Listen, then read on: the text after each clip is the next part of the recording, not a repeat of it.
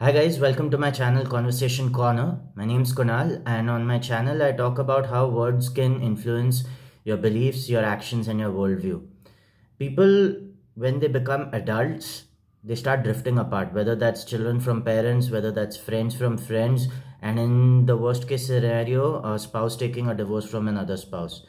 We've seen time and time again that relations that we thought would last forever just dissipate in a couple of weeks, months, sometimes years.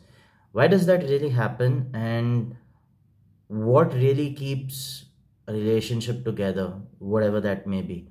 I want to give a new perspective here, and that's why I've coined this video as the common trait.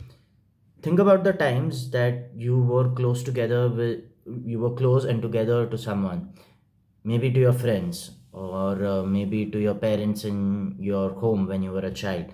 Everything had a third person, right?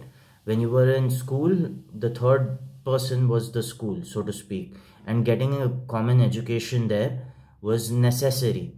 So that's why you and your friend were together. When you were a child, you needed your parents' home for food, clothing, and provisioning.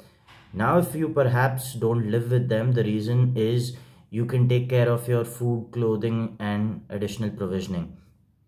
Spouses growing apart can be one person not meeting the needs or someone's needs changing during the course of the marriage. So every time there is a person who veers away from the common path, or every time the third person in the relationship changes, often the relationship dissolves.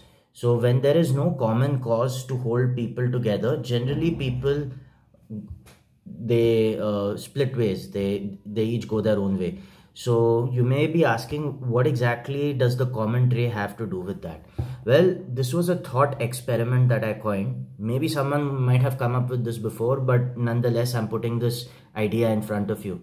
Imagine you and another person are holding a tray, and that tray has piles of food stacked on it, and it has to be carried very carefully, because if it's not carried carefully, the food will spill and fall.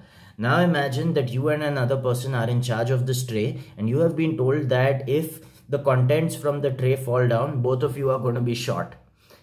I'm pretty sure you and that person concerned will do their level best to ensure that the tray is carried carefully to the table where it needs to be put down, and then the food can be served.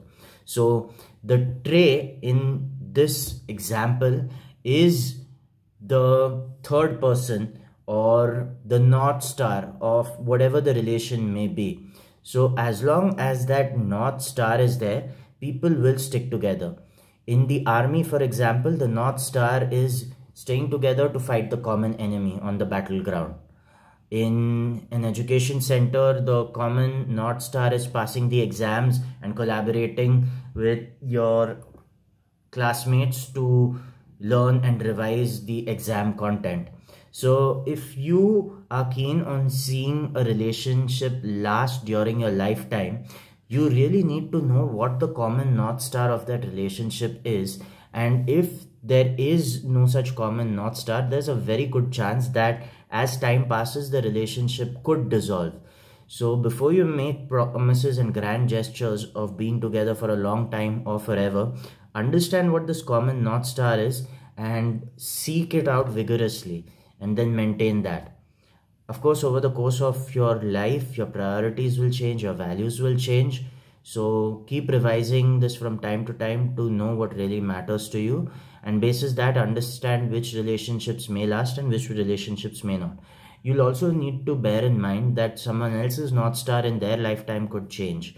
Maybe having a career was really important for someone at some point in time, but now being a great parent takes precedence. So be aware of your own North Star, be aware of the other person's North Star, or in this case, as I would call it, be aware of the common trait and the responsibility of carrying the contents of that carefully.